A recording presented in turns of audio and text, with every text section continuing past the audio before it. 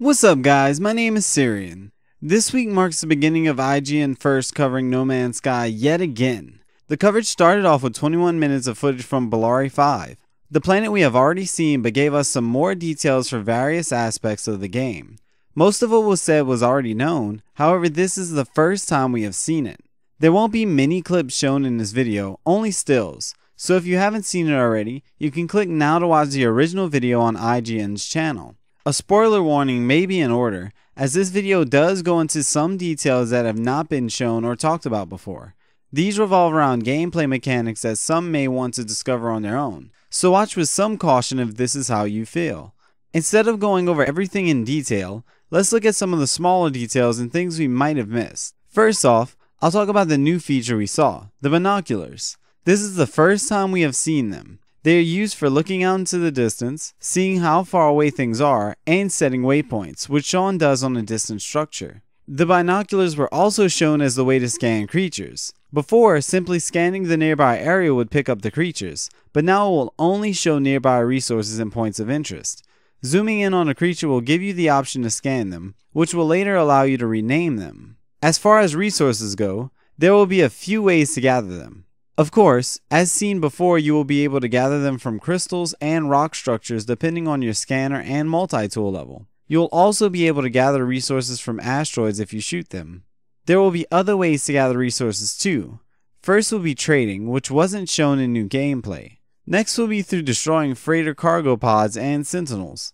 Another way will be through rewarding you for certain actions, as in when Sean shuts down the alarm in a factory. More on this in a minute. The last way will be finding cargo drops and gathering what's inside of them. These will be found around the environment and on landing pads. For the first time, we gotta look at the interactions we could have with an alien monolith, or as named in the video, relics. Before, we knew we would learn words for a certain alien language from approaching it, but now we got the chance to see the interactive menu in action. They cut back to the studio as it was shown, but I enlarged it to the best of my ability. A Twitter follower by the name of Tom Hawkins also sent a clearer image, the one shown right now. Thank you so much for that. 3 options were shown. It's a little vague as to what they mean or what the outcomes could be. Sean chooses the first option, which allows him to sleep under the relic, regaining his health as he does. An interesting thing to point out is as he chooses to sleep, a message appears saying your discoveries are blessed by the Corvaxian echoes. This may be a sort of protection against anything harming you as you sleep, but this is unknown as of now. Next, we see the message, as you sleep, you are restored by a strange power, and your standings with the Korvax increase. Seems as though these interactions, along with the interactions with the races themselves, will affect your involvement with the races in the game. Although we have seen the user interface before, we got to see what it looked like after the content was updated. It was very brief and didn't go through as much detail as before, but let's take a quick look at what was added. Stats were moved from the bottom of the items to the right side, and the addition of an options menu was added. Also, upgrades seem to be grouped together depending on what stat you want to craft something for. 2 items crafted were the land disruptor for the multi-tool, and the bypass chip for calling your ship to a landing pod.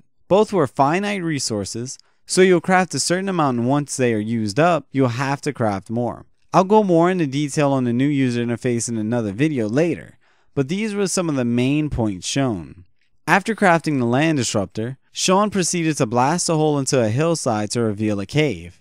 We've heard about this before and have seen glimpses of caves, and it's nice to see one revealed. He mentioned that they could stretch on for longer distances, but the one shown wasn't as large as they could be. Inside the cave, the temperature warmed up dramatically. Caves shield players from environmental damage, so it gives you a little time to breathe if things are getting hectic. Before this footage, we had only really seen the exterior of structures in the distance. Now, we got the chance to see them up close and see their interiors. Buildings will have certain functions and everything will be procedurally generated, including the interior. We got our first look at both the small base and factory. The base features various furnishings and a terminal allowing you to save your location. This is also the first time we've really seen how to save the game. A landing pad was attached to the base. On the landing pad there were various cargo drops and a terminal. You can use the bypass chip mentioned before to call your ship to that location. The landing pad can also be used by other travelers, so you'll see other ships landing there periodically. Inside the base was a Korvax scientist. This is the same one that was shown in the recent leaked photos too. We got a look at the dialogue and it gave us just as much information as the monolith did. And by that, I mean not too much. We won't know much due to little knowledge of the language, but the outcome of each choice is unclear. I'm sure the outcome will all depend on your relationship with the race and your knowledge of the language. Moving on to the factory, we were told that they will produce goods.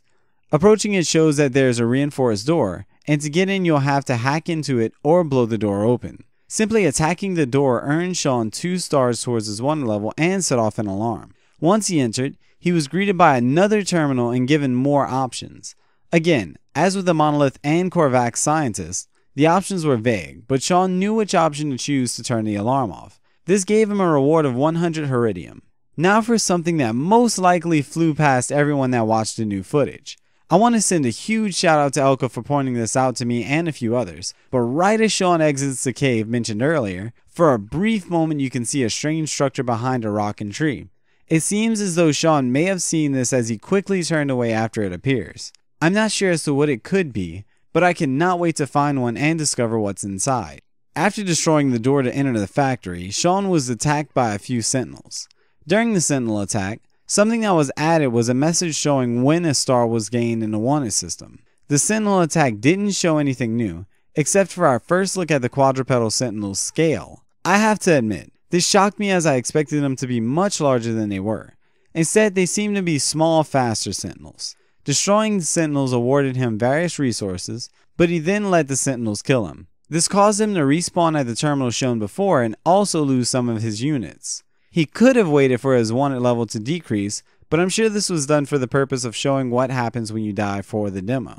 During the attack, we could see that the multi-tool had various modes that we could switch between. Apart from crafting and using land disruptors and various other grenades, we can have a laser weapon and a projectile weapon, which will use ammo. Ammo will have to be reloaded and crafted, so it will have to be used sparingly. Laser weapons will have a cooldown, so long periods of use will require a brief rest. After calling his ship and flying into space, Sean shows off how attacking a freighter will work, but it also causes the Sentinel interceptors to attack him. They seem very quick and powerful as they quickly destroy Sean's ship, even though his ship really doesn't have great armor. Watching the new gameplay reveals a few more details about the cockpit of ships. Apart from simple things like speed and the compass, we saw planet information on one screen and enemy ship information as seen when Sean begins attacking the interceptor. Another thing that was very interesting was that while looking at planets, you get some information on them. This included their name and the estimated time of arrival. This gets shortened drastically as you engage your hyperdrive, and you can even upgrade it to where a 30-minute trip could take only a few seconds. After being destroyed by the interceptors, Sean respawns at the nearest space station, and this is where the scale of things really sets in. The runway of the space station is huge and can truly be appreciated as another ship can be seen flying in. A look through a window shows how large the size of the original area shown was, as Sean mentions that the small dot in the center of the heads-up display is about the size of that area. I know a few people don't like hearing this phrase, but this shows that there really are planet-sized planets. We also got a chance to see the interior of the space station, although it was only one room. It looks similar to the base room's design, with similar plants and flags, but we didn't see much else outside of this. I'd assume that these features would be something we'd see in Korvaxian structures, and with any other race we'd see something different. This will help us recognize which race occupies certain planets or systems without having to physically see an alien. This would also help give the races their own personality. I can't wait to see the other races and what their structures will look like. After all of this, I expected to just jump into the galactic map and see what we have always seen. However, this also came under changes and the new design blew me away. There were many different colored stars, and there is also a new design that gave more information on the systems you want to warp to. Information includes region, planets in orbit, spectral color, warp information, and atlas connection status. Maybe the malevolent force is stronger in some systems and pose more challenges with discoveries. This may be something we have to wait longer to see. Next to the name, you can see CB, which corresponds with an element we have seen before. This could indicate that an element is more prevalent in that system as opposed to others.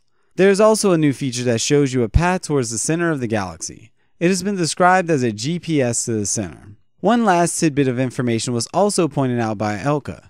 If you listen closely around the 17-minute and 20-second mark, you can hear alien chatter behind Sean's voice.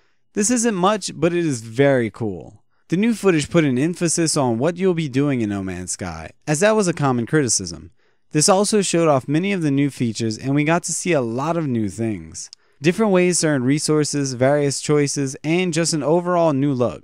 It's great to see No Man's Sky being featured in IGN First again, and I cannot wait to see what's in store for us for the rest of the month. It started off great, and I hope to see it continue. What did you enjoy about the new footage? What do you want to see throughout the month? Leave us a comment and let us know. Thank you so much for watching, and we will be back with more videos soon. If you like this video, be sure to like, comment, and subscribe and check out our other videos. We also hope you get a chance to check out our Facebook, Twitter, and Patreon pages. We will be back with more videos soon, and thank you for watching.